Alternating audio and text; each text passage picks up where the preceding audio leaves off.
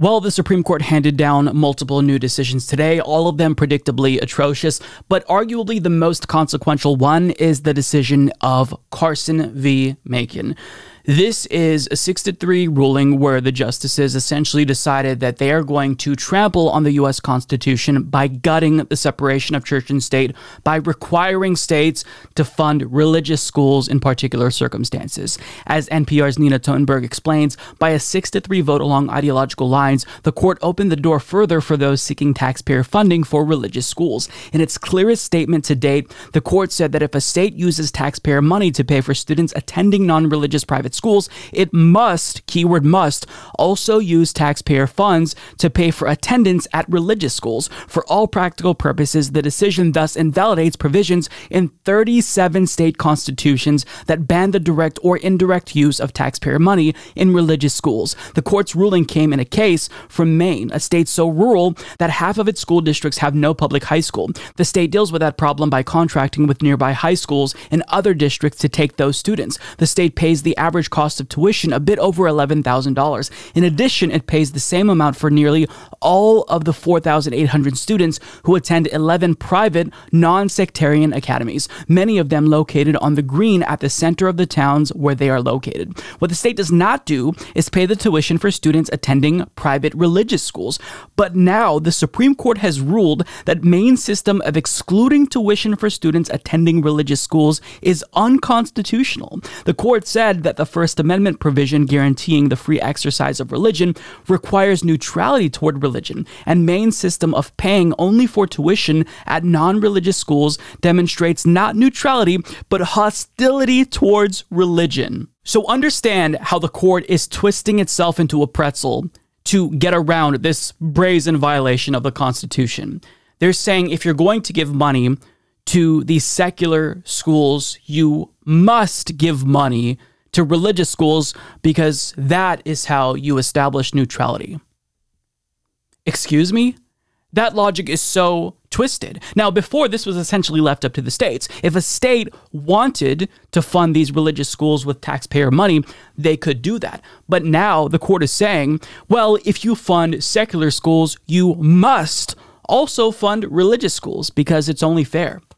So taxpayer money is going to go to schools that are religious, that explicitly discriminate on the basis of religion, on the basis of gender identity, sexual orientation. In fact, look at one of the schools involved here. The court is now saying you must fund these types of schools if you're going to fund secular schools.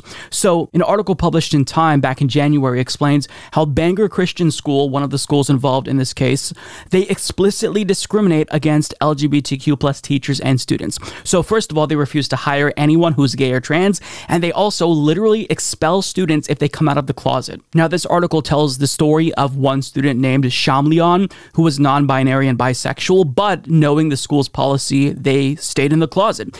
However, one of their classmates decided to out them to school administrators back in 2019, which then led to Shamlian being called into the principal's office, reprimanded, threatened with expulsion, and thankfully the principal didn't expel them since they were so close to graduating, but they did require counseling specifically to address their sexuality, which Shamlian interpreted as gay conversion therapy because it's essentially gay conversion therapy. Now the Supreme Court is saying if you're going to fund secular schools for students in rural areas, you must fund schools like this that openly discriminate against queer teachers, queer students, and do gay conversion therapy, which has been banned in multiple states because it's an abusive practice.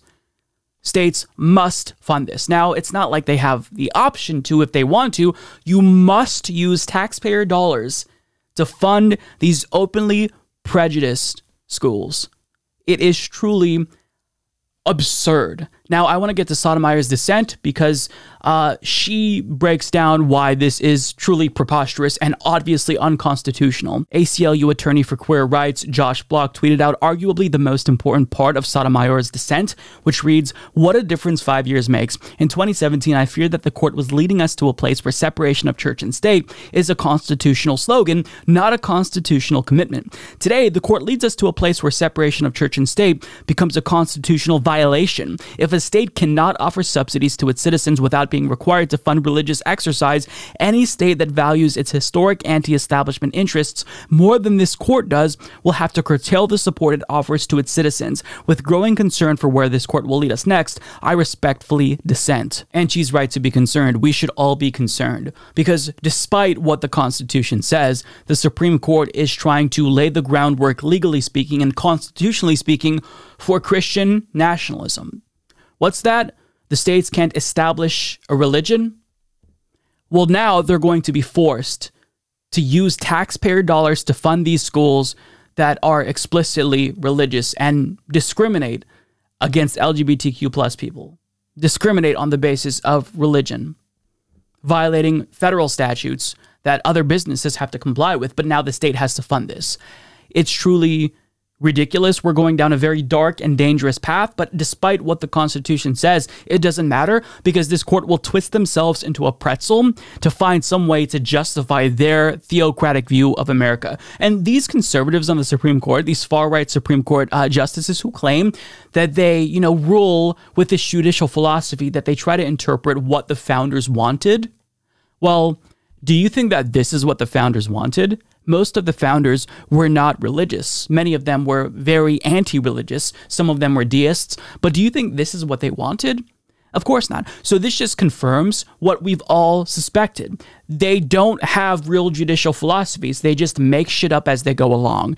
They rule in a reactionary way, and then they apply some bullshit judicial philosophy to their reactionary decision.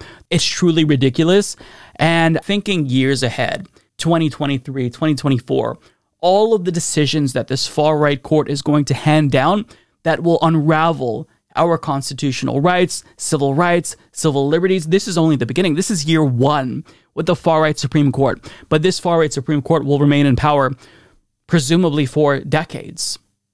So they're going to change this country fundamentally from top to bottom in a profound way. And there's nothing that we can do. There's no discussion, realistically, of court packing. There's no conversations about actually trying to impeach Clarence Thomas, who is an insurrectionist and married to somebody who tried to steal democracy. We're just going to live with this? Absolutely not.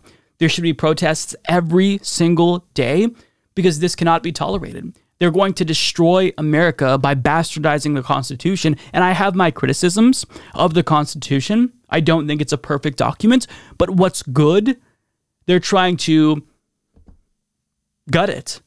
It's just truly remarkable to think about the plethora of ways they're going to fuck this country. And if people don't wake up and take to the streets and start protesting, then I don't know that we're going to have many constitutional protections left by the time this far-right Supreme Court is done with it.